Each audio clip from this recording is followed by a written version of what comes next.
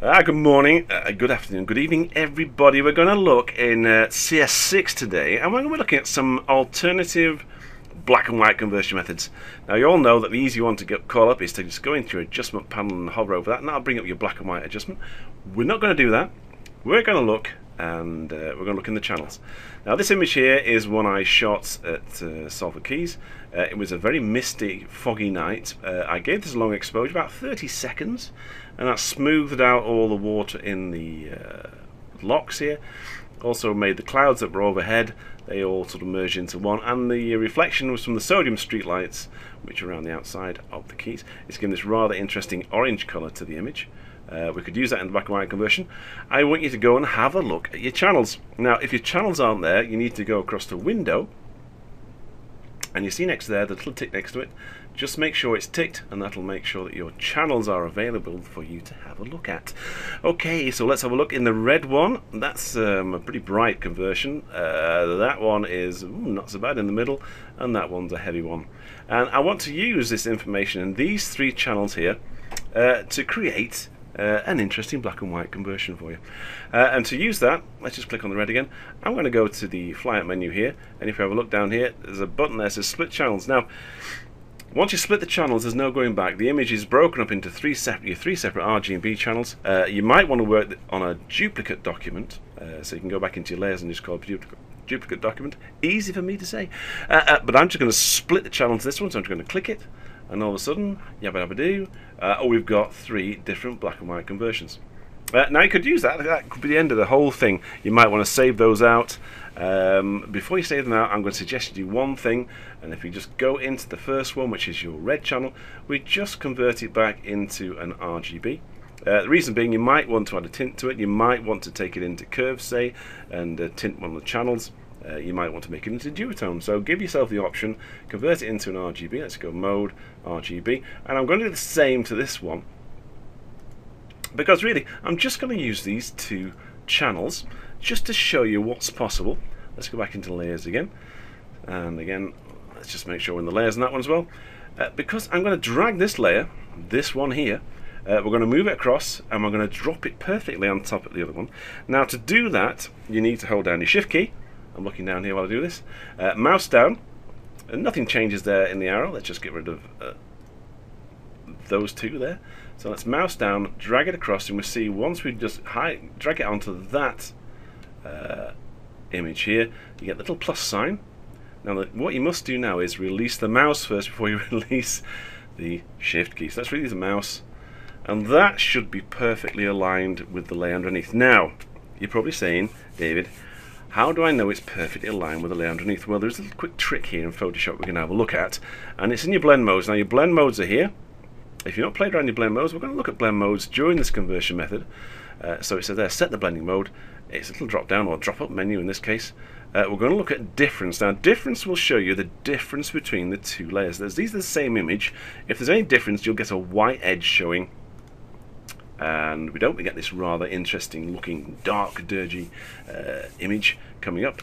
I've still got the move tool organized. I'm just going to drag this across slightly, and you can actually see there what happens is if images aren't aligned properly. Now, you may be a JPEG shooter like I used to be, and then I'd take one exposure for the foreground and I'd shoot another one exposure for the highlights.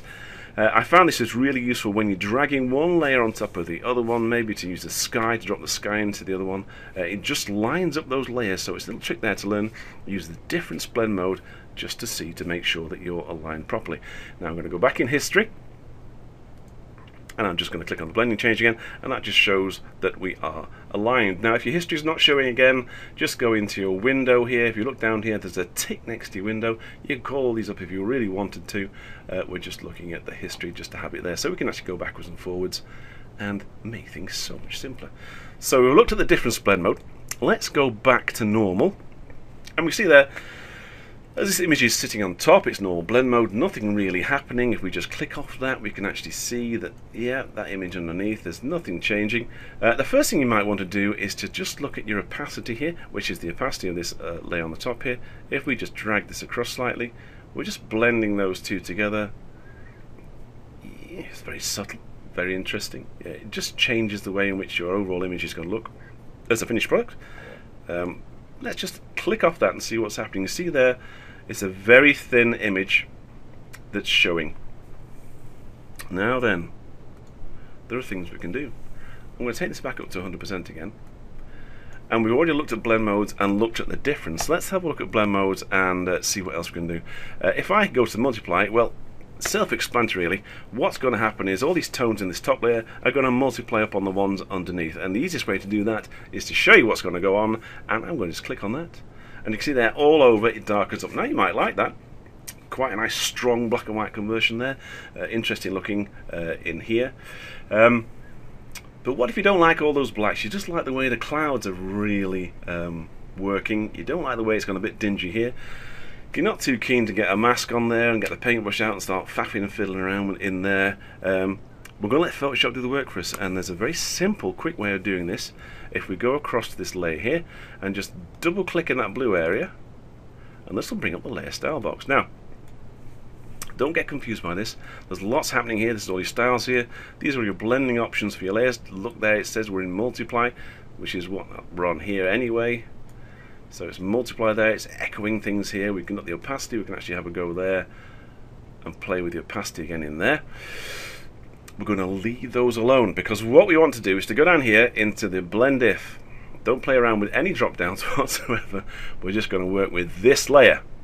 And importantly, we're going to work with this layer and we're going to concentrate on these dark tones we've created by having a multiply blend mode on over the top. We've multiplied those tones up. The blacks for me are just gone a bit too black.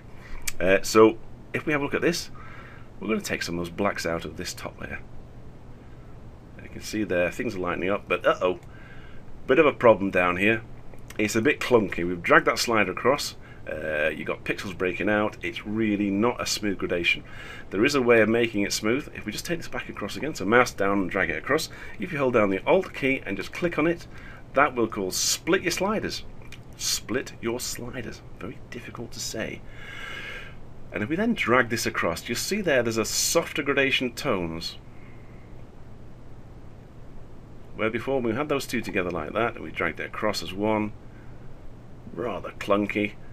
But if we go the Alt, click, drag, we're actually knocking out